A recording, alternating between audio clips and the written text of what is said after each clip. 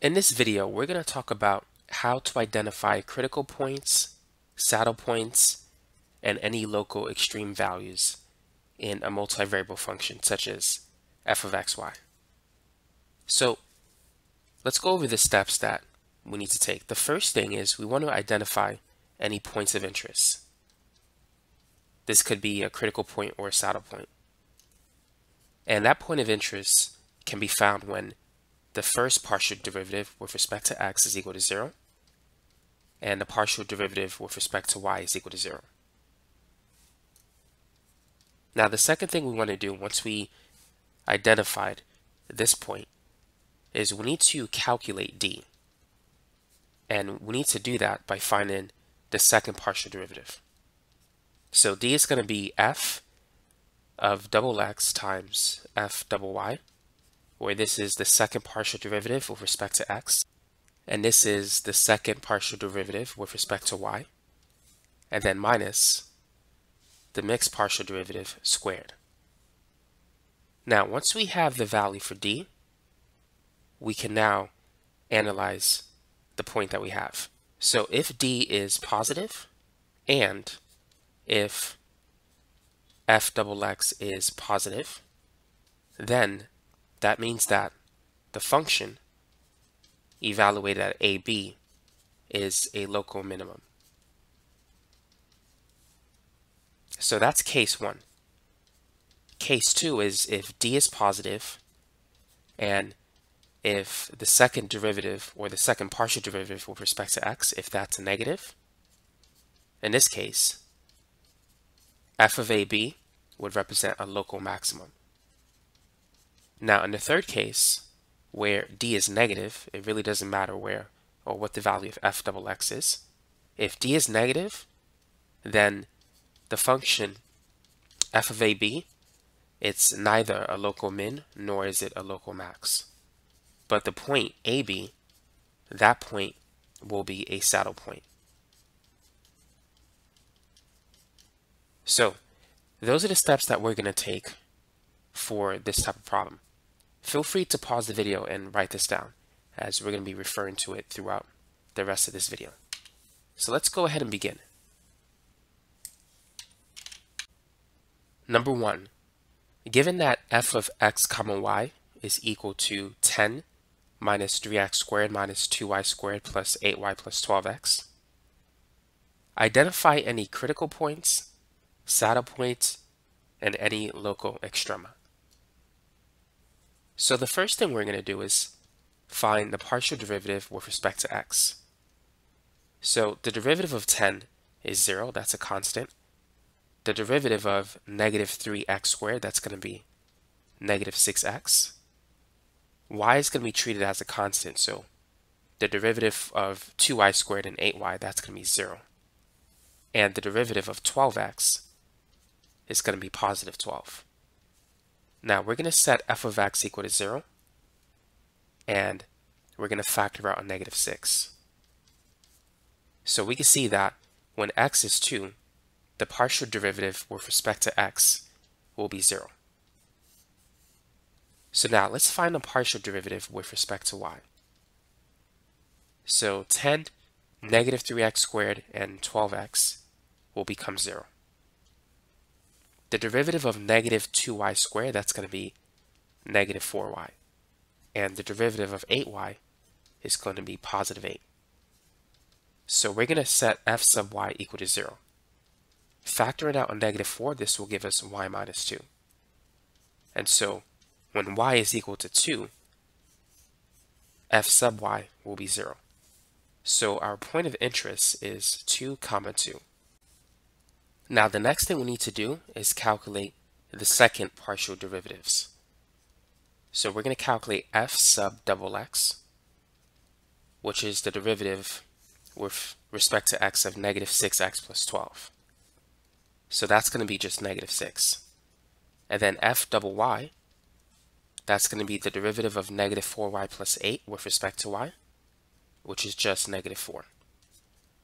Now we need to calculate the mixed derivative, or rather the mixed partial derivative, f sub xy. So the derivative of negative 6x plus 12 with respect to y, that's going to be 0 because 6x will be treated as if it's a constant. And so now we can calculate d, which is f sub double x times f sub double y minus f sub xy squared.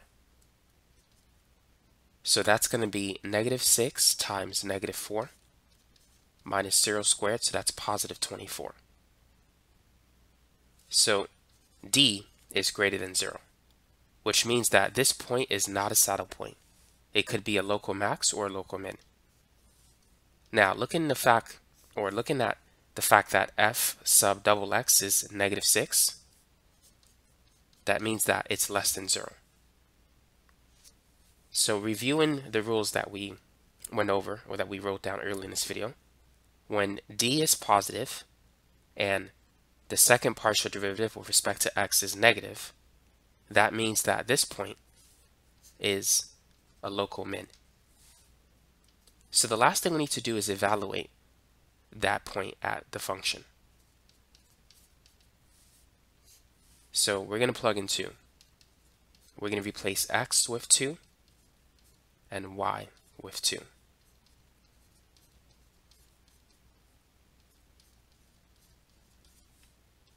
So this is 10. 2 squared is 4 times 3, that's 12. 2 squared times 2 is 8. 8 times 2 is 16. 12 times 2 is 24.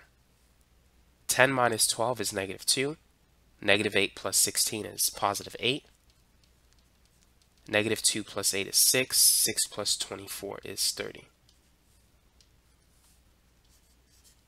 So the point 2, 2 is a local min with a value of 30.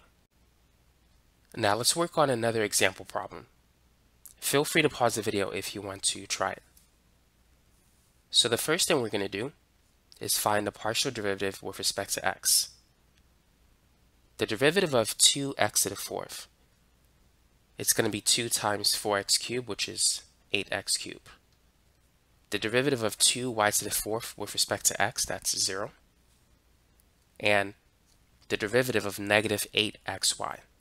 The derivative of x is 1, so it will be negative 8y times 1, or just negative 8y. And 12 is a constant, so that's going to go to 0. Now let's find the partial derivative with respect to y. The derivative of 2x to the fourth and 12 will go to 0. The derivative of 2y to the fourth, that's going to be 8y to the third. And the derivative of negative 8xy, y turns to 1, so it's just negative 8x. Now we're going to set each of these two partial derivatives equal to 0. If we factor out an 8, we're going to get x cubed minus y on the left and y cubed minus x on the right. Now the points of interest are 0, 0. If we plug in 0 into that expression, that is into x cubed minus y, we'll get 0. And the same is true if we plug it into y cubed minus x.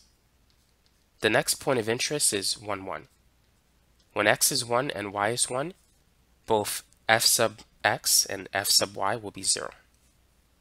And the other point of interest is negative 1, negative 1. When x is negative 1 and when y is negative 1, f sub x and f sub y will both be 0. So those are the point of interest for this problem.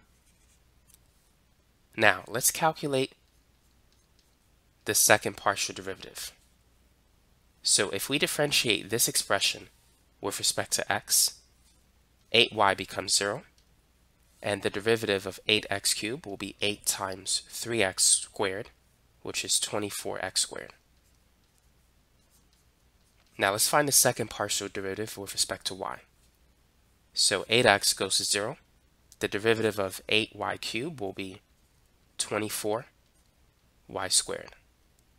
Now we need to determine the mixed derivative, f sub xy. So if we differentiate that expression with respect to y, 8x cubed goes to 0. The derivative of negative 8y will be negative 8 times 1, or simply negative 8. So now we have everything that we need. So keep in mind, d is going to be the second partial derivative with respect to x times the second partial derivative with respect to y minus the second mixed derivative squared. So let's evaluate d at the first point, that is at 0, 0, or the origin. So at the origin, this second partial derivative with respect to x will be 0. 24 times 0 squared is 0. And the second partial derivative with respect to y will be 0. And this is a constant, so it's going to be minus negative 8 squared following this equation.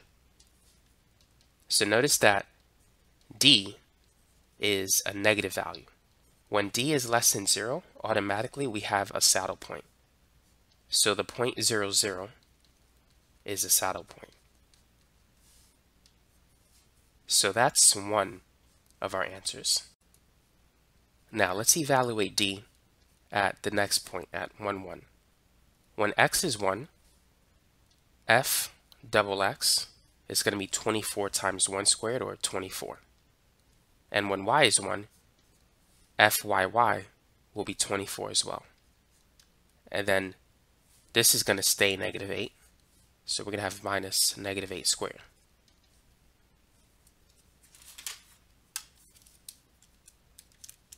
(24 times 24 is 576. Negative 8 squared is 64. So 576 minus 64, that is 512. So we can see that d is a positive number, and f double x is also positive. It's positive 24. So when these conditions are met, when d is positive and f double x is positive, then that means that the function at AB is a local minimum. So now what we're going to do is evaluate the function at the point 1, 1. So using this expression, it's going to be 2 times 1 to the 4th, which is just 2, and then plus 2, and then minus 8 times 1 times 1, which is just 8, and plus 12. So we have 4 minus 8, which is negative 4, plus 12. That's positive 8. So we have a local min at the point 1, 1, and it has a value of 8. Now the last thing that we need to do is calculate d at the point negative 1, 1. So when x is negative 1, f double x will be positive 24. And when y is negative 1, f double y will be 24 as well. The mixed derivative is still negative 8, so this is going to be the same answer, positive 512. So d is still positive. The second partial derivative with respect to x is still positive, since it's positive 24. And so what we have here is another local minimum.